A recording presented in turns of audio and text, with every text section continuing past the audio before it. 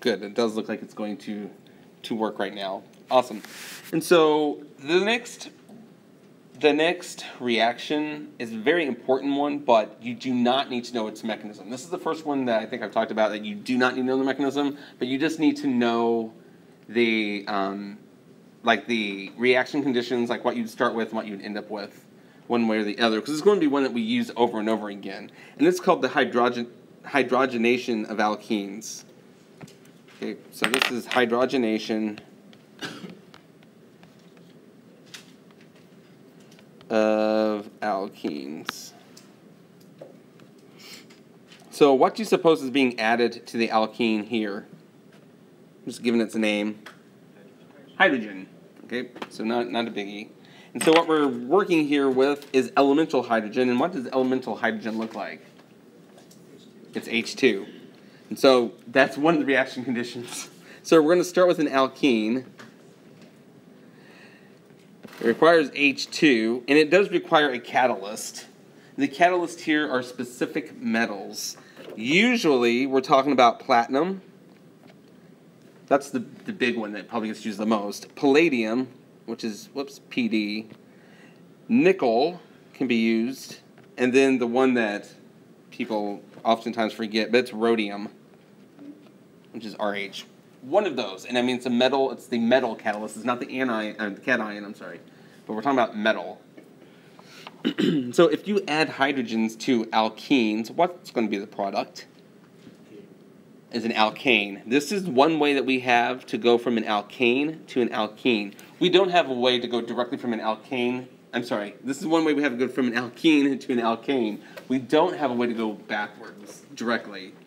You're going to find out that you could do things. We can halogenate the alkane to make an alkyl halide, and then turn the alkyl halide into an alkene. But there's not a quick way to do this. But this is one way that we have to go from an alkene to an alkane.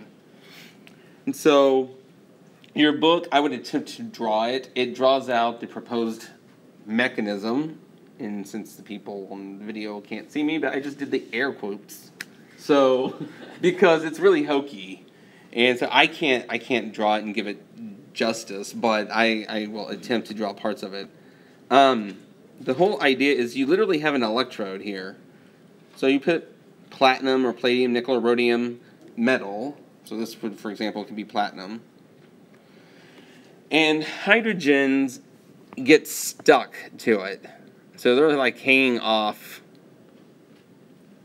this electrode, and then you have your alkene. I'm going to actually draw a cycloalkene just because that way it's easier to see stereochemistry, and that's very important because hydrogenation will always give you one stereotype.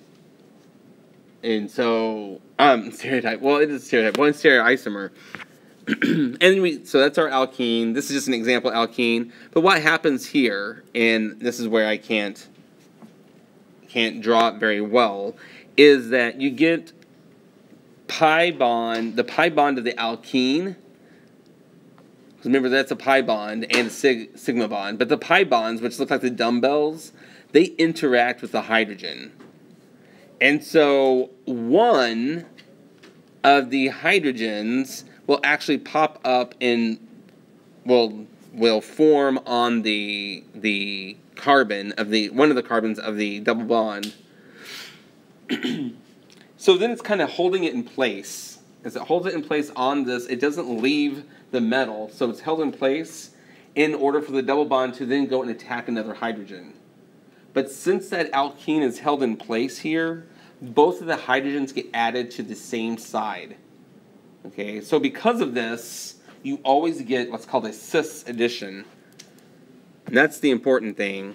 You always will get cis addition. Which, what did cis mean? Same. And so once again, this is just, it's being added, the two hydrogens get added to the same side of the bond. So therefore, you're always going to have a cis addition. And that's really important in the sense that later on, they introduced it in this chapter, but it's not until I think it's chapter 7 or 8, where we do stereochemistry, and we can actually change the stereo or alter the stereochemistry because both of the hydrogens now would get added. So we're going to end up with I'm going to attempt to draw it here. Both of the hydrogens added. So these would be the two hydrogens added. Of course, there were already hydrogens that were on it, but they would be going the other direction. So in the lighter color were the original hydrogens. In the darker color were the two added. But it's one way we now have to go from an alkene to an alkane. You do not need to know the mechanism. The book does show like how the orbitals overlap, and so the electrons can do the attacking and things.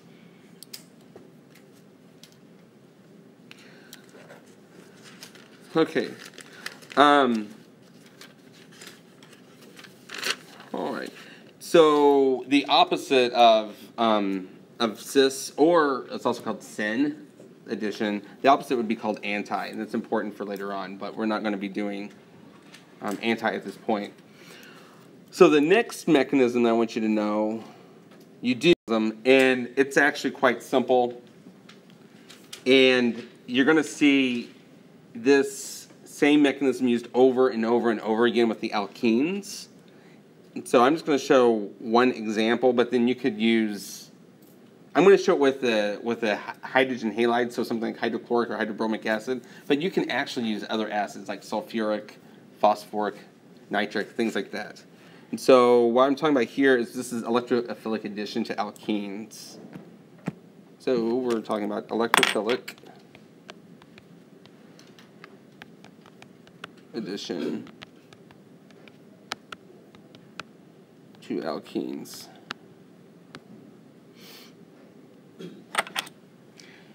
I want you to know the actual mechanism, but the overall is we're going to start with, whoops, that's the wrong one. We're going to start with an alkene.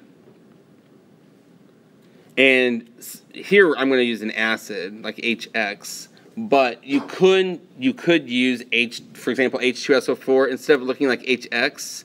If you use sulfuric acid, it's going to look like this, HOSO3H, because it's an oxygen that's going to be added on. Well, this group is also going to be added on. One side gets the H, the other side gets this OSO3H.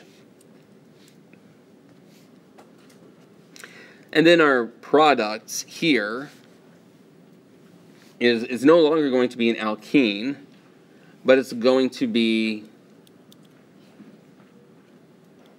if you start off with HX, you're going to end up with an alkyl halide. Okay, so X, H, and then of course what are the two other things that we're hanging off? Now here, typically the reaction conditions are going to be lower temperatures. Of course, that's relative speaking. But you also have to use specific types of solvents. You cannot use water. You do not want to use alcohol.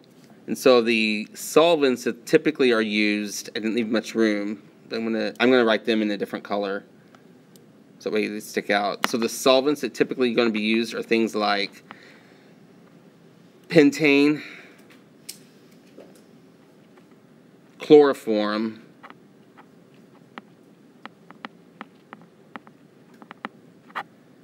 benzene. So these are all nonpolar solvents, or relatively nonpolar solvents. And then the one that doesn't make as much sense is acetic acid sometimes can be used, because that's a very weak acid.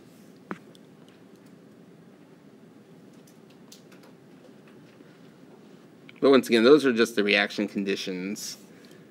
So I'm going to move this on up, so that way we can actually write out the mechanism. The first step of this mechanism is, if we remember, we have an acid here. What's the rule of thumb with respect to acids? Protonate. So let's just draw a generic alkene.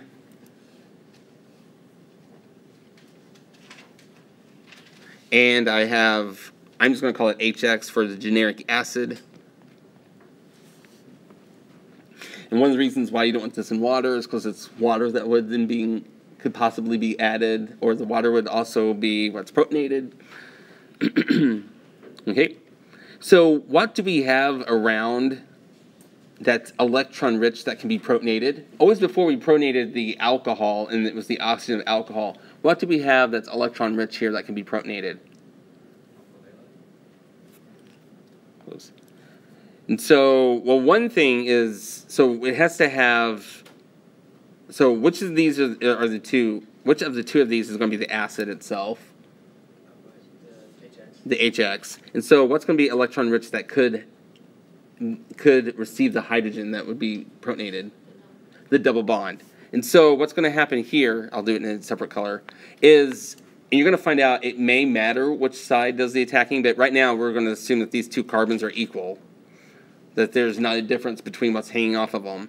So I like to draw it as like a little lever, but it's going to swing out and bang into that hydrogen. Of course, something has to leave, and that what leaves is the halogen, and it's going to take those two electrons, because that's what protonation does, is the two electrons stays with the X. This is the slow step, and just as a general rule of thumb, is almost always when you form a carbocation, that's going to be the slow step. Okay, so it's actually not going to be very favorable to go forward, but this is the slow or the rate limiting step.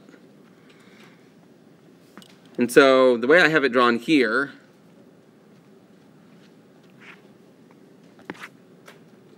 there's the H. We have an X minus, and we also have a carbocation. Okay. So what do you suppose is going to be happening now for step 2? The X minus does the attacking. Boom. And this is very fast. Okay. And irreversible, essentially. So this is the fast step. And so now we're left with an alkyl halide. So if we started off with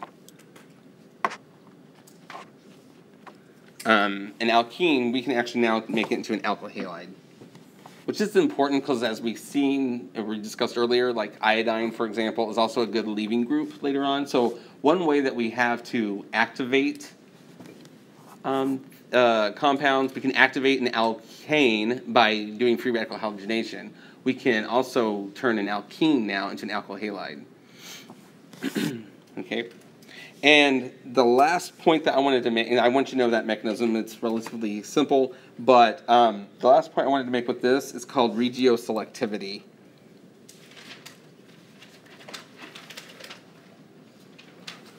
Which we've actually already discussed regioselectivity. Whoops, hit the wrong one. What does that mean?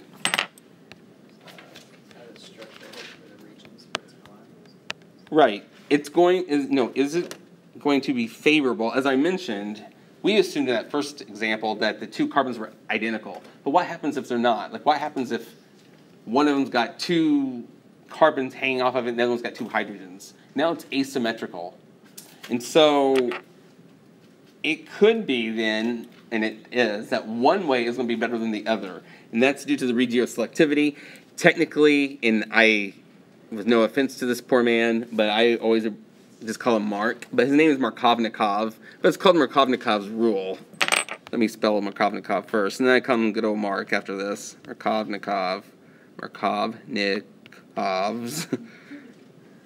Where is the... There it is. Rule. There's Markovnikov's rule, and there's one called Zaitsev's rule.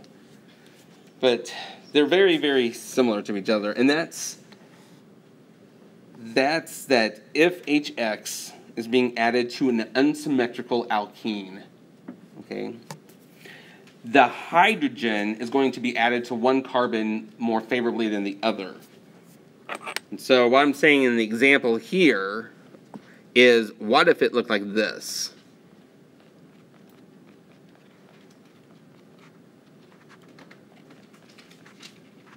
And we were using HX. Oh, whoops, I was using that with a different color. HX. There are two possibilities. The hydrogen could either be added to the carbon that already had the higher number of hydrogens on there, or the hydrogen can be added to the carbon that is already highly substituted. And Markovnikov's rule is the one that tells you which one it is. So which do you think is probably going to get the hydrogen? The carbon on the left that has the higher number of hydrogens already, or the carbon on the right that has the higher number of carbons? It's the one on the left. And the reason being is when this swings out, so if this carbon keeps the electrons and it swings out, then this carbon, the highly substituted carbon, is going to be the carbocation and it's more stable. If it goes the other way, the carbon that has two hydrogens would be the carbocation, and that's not very stable. Remember, the more fringe it has, the more stable it is. And so what Markovnikov's rule states is that the hydrogen will be added to the carbon with the most hydrogens already on it. And that's because the other carbon, the more substituted carbon, will make the more stable carbocation. And if I were you, make sure you can work out that mechanism, because you're going to see it over and over again. Okay? And so at this point, we're going to stop, and we're going to actually learn how to form alcohols from an alkene. And I'm going to tell you right now, it's very, very, very, very similar to what we just seen. So